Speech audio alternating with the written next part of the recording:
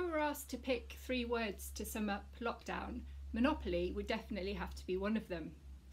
During the first week, the kids were ferreting around in the box of games that hasn't seen the light of day in years. Out came Monopoly, and it hasn't been put back since. We play at least 3 or 4 times a week, and so far nobody has become tired of it. Robin has won more games than anyone else, and in fact we had to finish one of the games we played on Saturday because Robin broke the bank. We'd been playing for a couple of hours and it was down to just me and him in the end. But when Robin had all the money in his hand and I couldn't mortgage anything to pay him off, we had to call it a day. It's been interesting to see the different approaches we take to playing the game. Robin's strategy is to spend as much as he can, so he has very little cash. He'll build on his properties whenever he can, even if it means that he's constantly selling and rebuying houses to pay his bills. Graham and I are much more cautious. If we can see we're approaching a dodgy stretch, then we try and make sure that we hold on to enough just in case. And Trin is much too caring really to play the game. If she sees that someone has had to pay out a lot and doesn't have much left, she feels sorry for them, and then she starts giving her money away or not charging people when they land on her properties. Just watching the way we play Monopoly has reminded me that God's economic principles are very different from what is widely accepted in the world today. What works in Monopoly is not good for society. And similarly, Trin's compassion and generosity, which is what I want to see as the driving force in society, means that she rarely wins a game of Monopoly. Based on the Bible story of the provision of manna in the wilderness for the travelling Israelites, Walter Brueggemann writes that there are 3 principles in God's economy. The first principle is that consumption is governed by need and not by greed.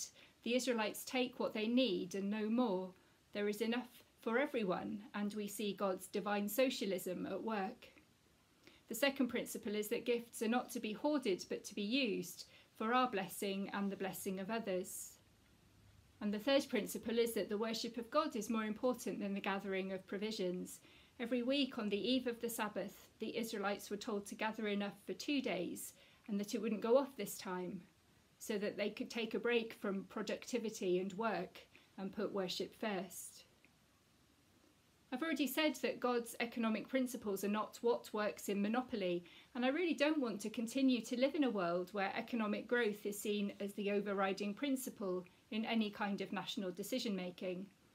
And I don't want to continue to live in a world where the name of the game is for the rich to become richer, hoarding the bulk of the resources, and never mind anyone else. But as we're thinking about what it means for us to be church in strange circumstances, where we can't rely on our old habits and structures, I'm wondering if there is something we can learn from Robin's winning Monopoly strategy in a spiritual sense. I'm thinking about this in particular with regard to Brueggemann's second principle in God's economy, that gifts are not to be hoarded.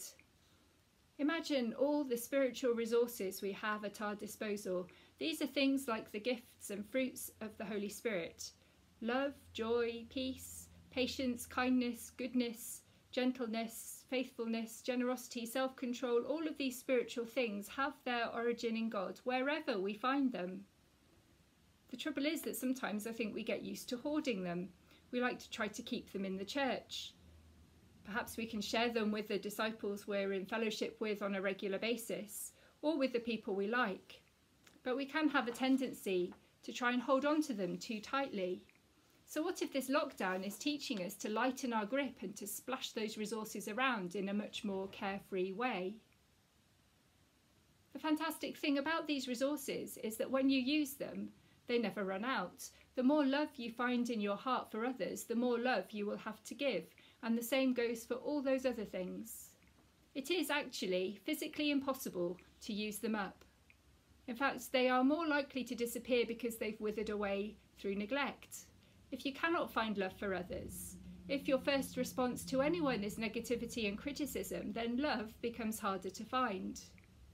The story is that there are 2 wolves fighting within each one of us. One is anger, violence and hatred, and the other is love and generosity. Which wolf wins depends on which wolf we feed. So perhaps we need to splash around the love and joy and generosity with much more recklessness and abandon. Like Robin with his Monopoly money, when we've got even the smallest bit of any of these things, it would be good for us to be quick to give them away and pass them on, and we know we're not going to run out. I know I will never play Monopoly like Robin. The habit of holding on to something just in case I land on someone else's property will be a hard one to break. But I do want to learn more from his Monopoly strategy in the way I live my life. And I want to combine Robin's open-handed approach with Trin's open-hearted compassion and care. I want to be more extravagant in giving of myself to others. I want us as churches to be more extravagant too, generous with the love, joy and kindness we have experienced and have come to recognise as gifts from God, so that we can positively shape the communities in which we live. Monopoly is definitely one of my lockdown words, but I'm thankful that togetherness and love are also right up there. And these are the things that I really want to share.